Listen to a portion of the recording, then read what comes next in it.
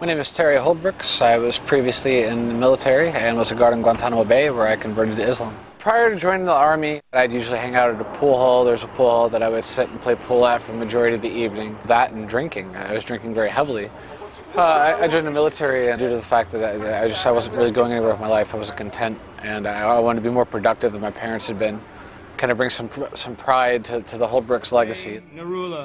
We flew to Ground Zero, so we could see Ground Zero that day. It was the last thing we saw of America before we left was Ground Zero. I mean, they really drilled this intense necessity of hate and anger towards these people. And who are these other 775 people? I can't imagine there being that many co-conspirators. It just seemed kind of ridiculous to me.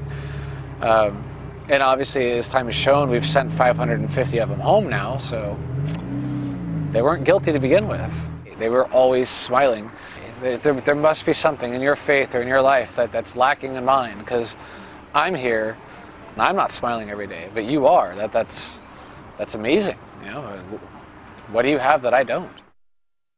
More often than not, the detainees' prayer itself, prayer call, would be mocked. What they'd be saying during prayer would be mocked. The Army doesn't care. It's just on a matter of concern, right? We don't need to be culturally sensitive or culturally aware of these people. I don't think they ever thought that individuals were going to be talking with the detainees. Detainee 590, the general, he was kind of a celebrity, so to say. He would ask you questions that would probe thinking. It wasn't necessarily he was trying to argue with you. He would ask you questions that would make you think. He introduced me very much to Islam. He had a lot to do with my acceptance of Islam. I said my shahada with him, and he congratulated me. I think it's very much possible to fully adopt to Islam and to live an Islamic life and to be a good Muslim, and at the same point in time be an American. One of the things I've noticed since my conversion, with every door that I close, Allah opens a better door.